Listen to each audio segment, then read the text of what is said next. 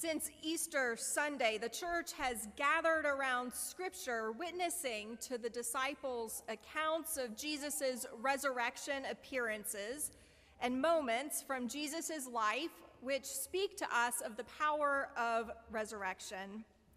First, we gathered around the stories of the risen Jesus appearing to the disciples. We heard of them gathered together in a locked room when the risen Lord appeared among them, showed them his scars on his hands, and breathed his peace upon them. Then we heard the story again of him appearing to the disciples, offering his hands and his feet, and then sharing in the eating of broiled fish. For the past month, we've gone back to stories that occurred prior to Jesus' death and resurrection, which the disciples and the church can reflect on and understand in new ways. Like Jesus is saying, I am the good shepherd, I am the true vine. Or Jesus' long discourse on abiding and love. Last Sunday, we heard that Jesus prayed for us. It was also Ascension Sunday, last Sunday, where the church remembers that the risen Jesus blesses the disciples and promises that they will be given the power of the Holy Spirit before he then ascends into the clouds and vanishes from their sight. Today's gospel reading comes from the 15th and the 16th chapters of the Gospel of John, and it's a portion of Jesus' farewell discourse with the disciples. You are most likely most familiar with the portion of this discourse that we read during Holy Week, particularly on Maundy Thursday. This is the text when we hear about Jesus washing the disciples' feet and giving them a commandment that they love one another. Today we hear the part of the farewell discourse which speaks to the Spirit. So hear now God's holy word as it comes to us from the Gospel of John. Jesus is speaking. When the advocate comes, whom I will send to you from the Father, the Spirit of truth who comes from the Father, he will testify on my behalf. You also are to testify because you have been with me from the beginning. But I have said these things to you so that when their hour comes, you may remember what I told you about them. I did not say these things to you from the beginning because I was with you. But now I am going to him who sent me. Yet none of you asks me, where are you going? But because I have said these things to you, sorrow has filled your hearts. Nevertheless, I tell you the truth. It is to your advantage that I go away. For if I did not go away, the advocate will not come to you. But if I go, I will send him to you. And when he comes, he will prove the world wrong about sin and righteousness and judgment. About sin, because they do not believe in me. About righteousness, because I am going to the Father and you will see me no longer. About judgment, because the ruler of this world has been condemned. I still have many things to say to you, but you cannot bear them now. When the Spirit of truth comes, he will guide you into all the truth, for he will not speak on his own, but will speak whatever he hears, and he will declare to you the things that are to come. He will glorify me, because he will take what is mine and declare it to you.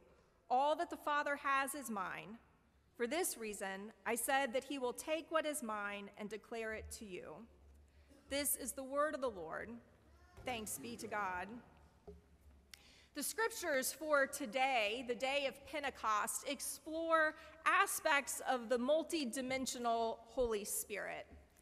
The Acts reading remembers a very dramatic event in the life of the community, one that, as we explored with the children, involved rushing winds, tongues of fire, and the unification and clarity and understanding among the community, no matter what language was being spoken. The gospel reading presents the Holy Spirit as the advocate, the one who comes in place of Jesus and enables testimony on Jesus' behalf and the continued work of Jesus when he is no longer physically present. Both scriptural texts address the gift of the Holy Spirit, though their interpretations of this gift are somewhat different. Pentecost, the liturgical day that the church celebrates receiving the gift of the Holy Spirit, is a good time for us to reflect on two questions. Who is the Holy Spirit? And what might we expect from the Holy Spirit today? The Gospel of John reading, I believe, helps us in the first question. Who is the Holy Spirit? The Greek word is transliterated paraclete, which the NRSV translates as advocate. In antiquity, a paraclete was a mediator, a comforter, and a counselor.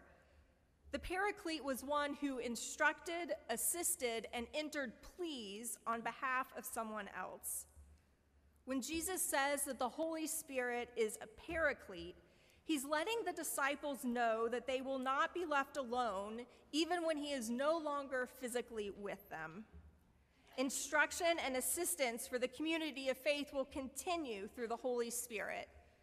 In the physical absence of Jesus, the Holy Spirit will intercede on the community's behalf.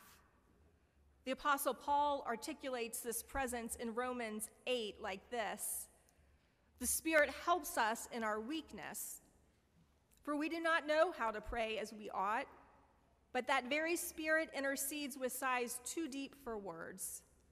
And God, who searches the heart, knows what is the mind of the Spirit, because the Spirit intercedes for the saints according to the will of God."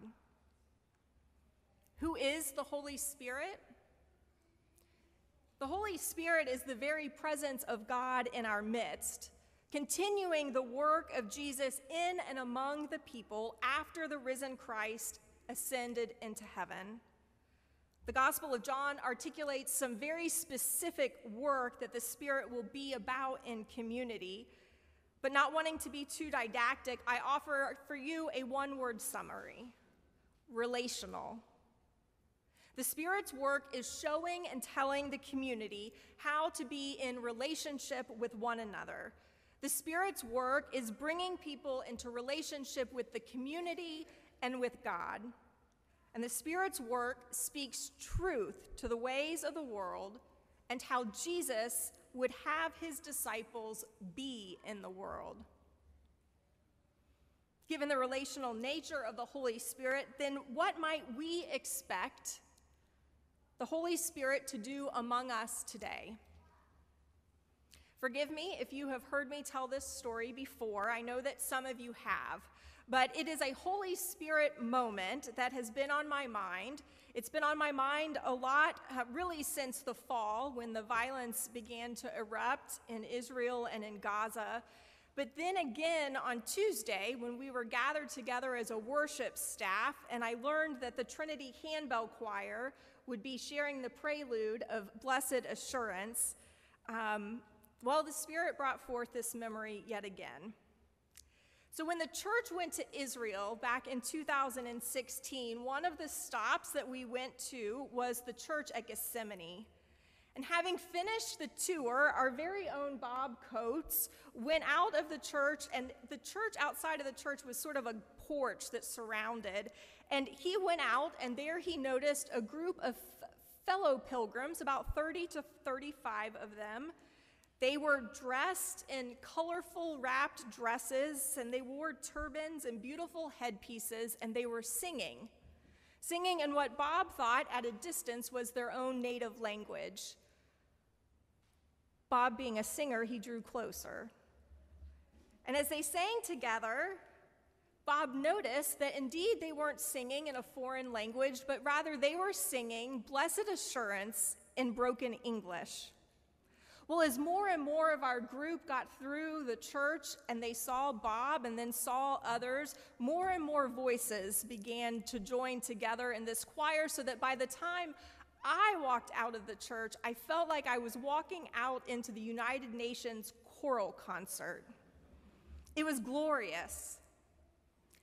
And perhaps what was even more glorious than the sound of their voices was that when the song ended, everyone erupted into smiles and began hugging one another. These pilgrims from Cameroon, Africa, and Tampa, Florida, began hugging and embracing one another as if they were lifelong friends that had not seen each other in a very long time. Given the relational nature of the Holy Spirit, what might we expect the Holy Spirit to do today? This past week, as the community has walked through the unexpected death of our beloved friend, Patricia Peed, John Debevoise and I were again reflecting on the number of times that we have people in their grief share a powerful experience of God's presence as a sign of God's care for them and the person they are grieving, and the messenger for them is a bird. When meeting with Patricia's family this past week, her daughter, Mary Pat, shared with us an experience about the morning after Patricia had died, and she gave me permission to share with you. She shared all of those who had been in the hospital room with Mom at her death were gathered together, this time in a living room. We were gathered and our hearts were heavy with grief, but there was a beautiful soft light that filled the room, when suddenly at the window, a rather large brown bird appeared.